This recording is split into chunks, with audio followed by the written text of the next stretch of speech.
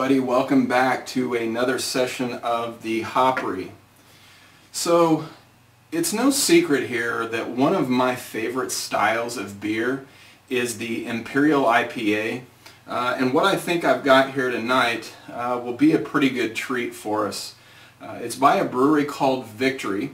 They're out of Pennsylvania, and this is a beer that is not readily available around here. So as you probably know, I made a recent trip out to St. Louis to watch the Cubs and Cardinals play. So I had a few minutes to hop over into Illinois and go to a nice little liquor store over there in Columbia, Illinois, and pick up a few beers to bring back with me. And this was one of them that I got. It's called Victory Hop Wallop, and this one is about an 8.5% alcohol by volume beer. Which I would say is probably pretty normal for a beer of this style. Anyway, I've not had this one before, so I'm actually really excited to try it. I've seen this on a couple lists of favorites, and so yeah, I'm really looking forward to trying this one. So let's go ahead and pop it open and get this party started. Alright, so we'll go ahead and pour it. And again, I'm just going to use a tulip. I don't think it's too bad to use a tulip for most beers that you drink. For me especially, like I said, when I'm tasting beers and really want to pull out those aromas, I always reach for a tulip glass just because I think it's a little bit easier to kind of get those smells forced up into your nose. So without further ado, I am going to go ahead and start smelling this one because I'm pretty psyched. So not a ton of hops. I really am kind of getting some of that grapefruit essence that's commonly associated with a double IPA. I do get a little bit of pine, some of the grassier components that you'll get from some of those hops.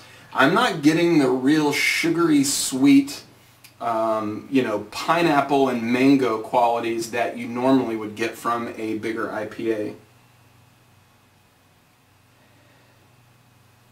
Believe it or not, I'm almost pulling out just a touch of like a Belgian style yeast. I don't know how long this beer's been sitting around. In fact, I actually have had it in my fridge since I got home. So I do want to point out, actually this would be a really good time to point out, that when you buy really hoppy beers, so say India Pale Ales, Imperial India Pale Ales, make sure as soon as you get home that you throw those right in the fridge. If you leave them sitting out in your basement even, or out on the counter or wherever, those hop qualities really start to die.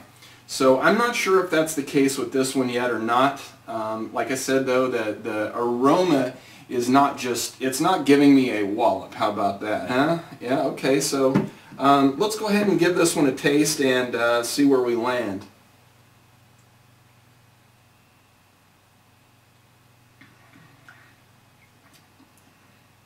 Okay, well, I'm definitely getting some hop out of the finish. I would say it's more bitter than it is bright, so that leads me to believe that either some of the aromatic hops have started to dwindle since this beer was made, or that Victory just uses more bittering hops than they do aroma hops, and flavoring hops as well, I should say. Let's give it another go.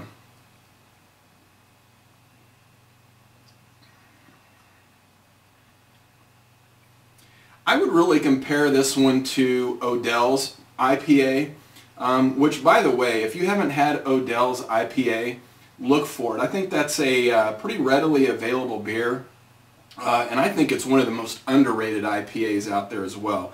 This one's pretty close, though I would even go so far as to say that I probably prefer the Odell IPA to this one. I'm not saying this is a bad beer. I would drink 3 or 4 of these and be just fine. But I think, when it comes to an Imperial IPA, I like to have a little bit more, I guess, brightness in those beers.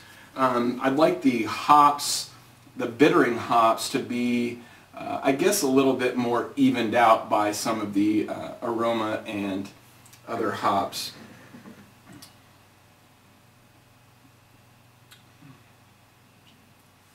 Now just to spend a few seconds on lacing, you know, I would say there's probably a fair amount of lacing here. This is surprisingly clear. There is probably just a small amount of hop haze on there. I'm not sure if you can see that in the video or not. It's actually, for an Imperial IPA, it's quite golden colored. Usually you'll see the Imperial IPAs approaching more of a, you know, like a burnt orange color. This one is surprisingly light in color though. So you can see as I pour that out that it is pretty much yellow.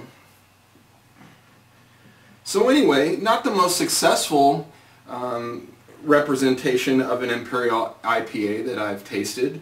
Do I like it? Yes. I would have to say that if I were scoring this on a scale of 1 to 100, which I am, that I would probably say this is about an 89 to a 90 for me. I'd say probably closer to an 89. But